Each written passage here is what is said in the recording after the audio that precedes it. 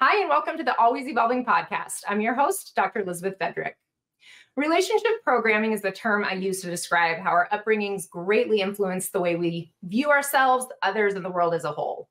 And as we know, trauma can play a tremendous role in our belief system.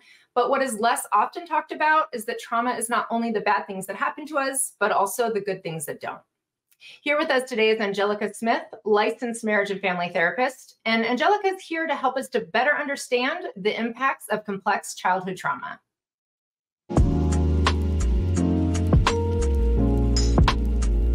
It's okay that we don't have it all figured out. We're all just taking it a day at a time. This is Always Evolving with Dr. Liz.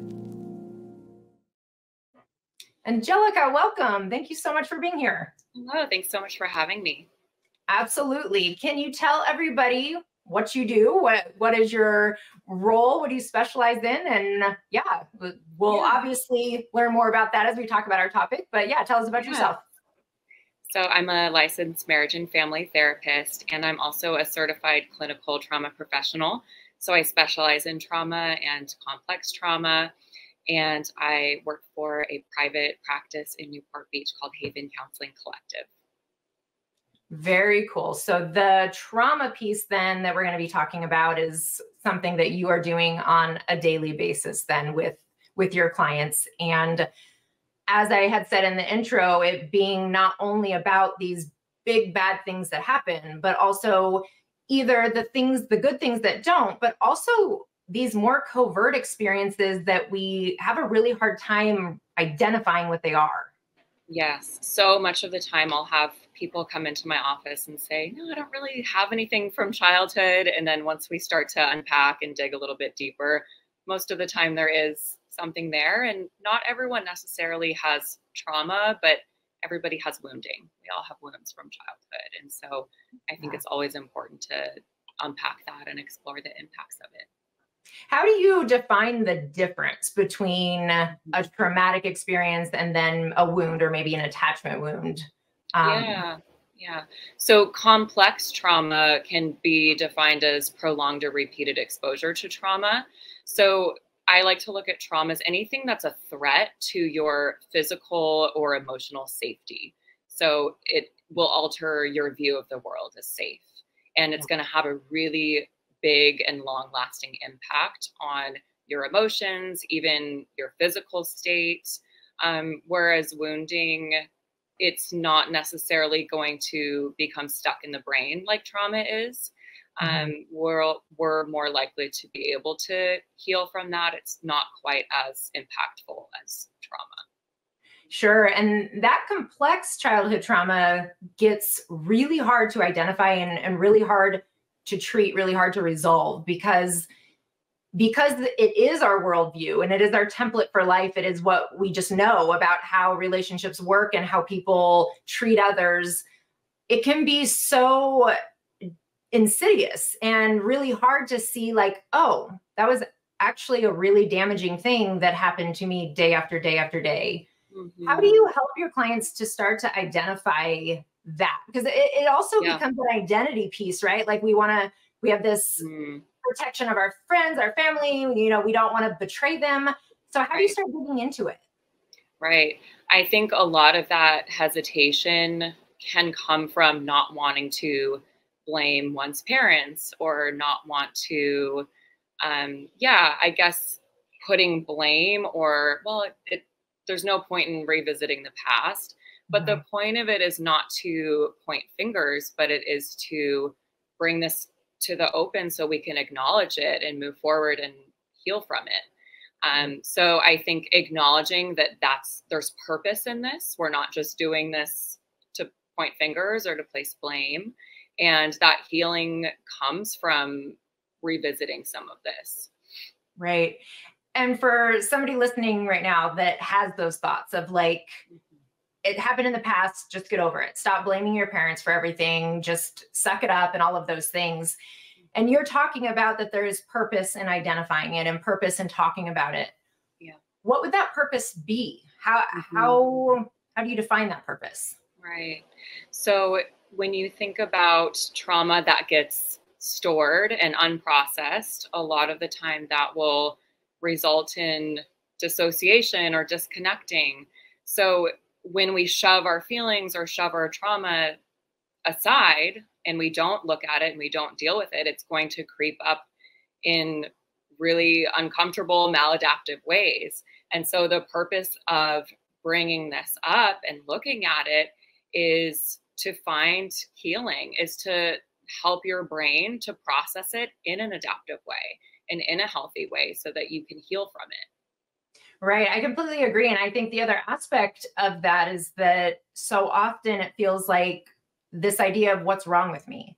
Like, why can't I just have healthy relationships? Why can't I regulate my emotions when I'm upset? Like, all of these things that we take on as our defectiveness. And I think that when we bring to light the impact of these early childhood experiences, there sometimes is a sense of like normalizing and taking away that label of there's something wrong with me, but rather this is the thing that happened to me. And that is where it's coming from. Do you see so that much compassion? Yeah. So much compassion can come up as things start to make sense. And when things start to make sense, you get curious about them. And with that curiosity often comes that compassion. And through the lens of work that I do, that's where so much of the healing is in being able to give yourself that compassion. And how do you define the difference between overt and covert trauma when you are working with your clients on the C-PTSD and the complexity of that? How do you define the difference between those two types of trauma? Sure. So when I think about overt trauma, you think about maybe the more blatant or obvious examples. So ongoing physical, sexual, verbal abuse. But there are other ways trauma can show up that maybe people don't even realize has impacted them and has been traumatic for them. So the more covert experiences can be things like emotional neglect. Maybe you had a parent who had a severe mental illness or addiction, and for that reason, they just couldn't show up for you. That can have a really big impact. It can be living in a really high conflict, high stress, tension household. Things like that can have a really big impact. It can be having a parent with a personality disorder, a narcissistic or a borderline parent. Those things can show up in really big ways. Parents who are highly critical, those all play a large role. And I can go into more specifics with how that can show up into adulthood as well. But things like that are maybe more common that people don't maybe initially think are trauma can absolutely be traumatic.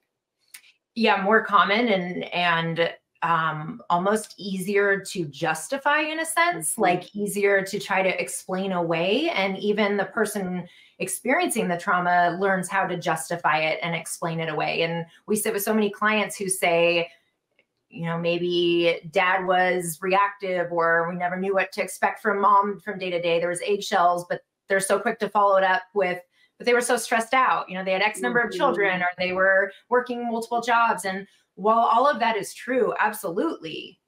And there was still an impact on that person's psyche as the result of this covert trauma.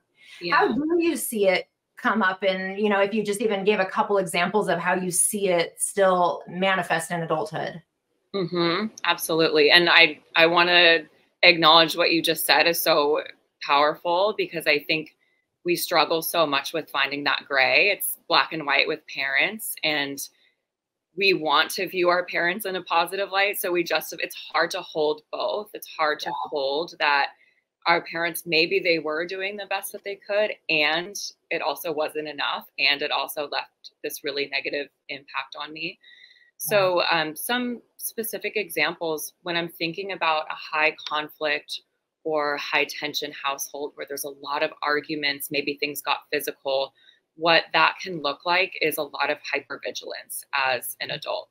So all of these things I'm going to talk about, these survival strategies that you learn in childhood, they served a purpose back then, a really important purpose. And they probably did help that child to survive and to stay safe.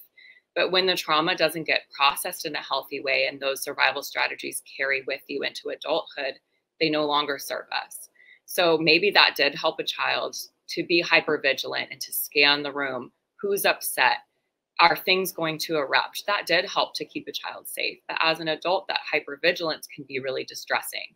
So hypervigilance, another thing that can happen with that type of household is becoming a peacemaker. So constantly getting in the middle and having to put out fires and make sure this person's happy and make sure that person's happy. And again, really adaptive in childhood. But as an adult, that can turn into people pleasing, even codependency on a more extreme end of the spectrum, where your needs become completely neglected because you're so hyper fixated on another person, you completely abandon and neglect yourself. So I would say that's a big one with high conflict homes. With highly critical parents, so parents that aren't necessarily giving more nurturing feedback, that are more critical, that can often show up as perfectionism and or low self-esteem, which often go hand in hand. So you learn as a child, if I achieve or if I'm perfect, then I'll receive love.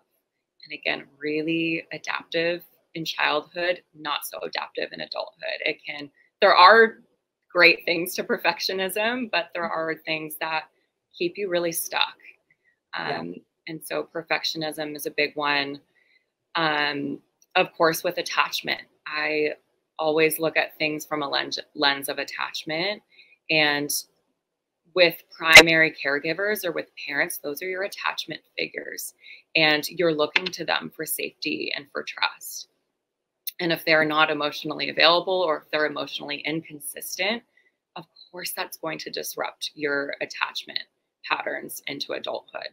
So attachment, of course, is a big one.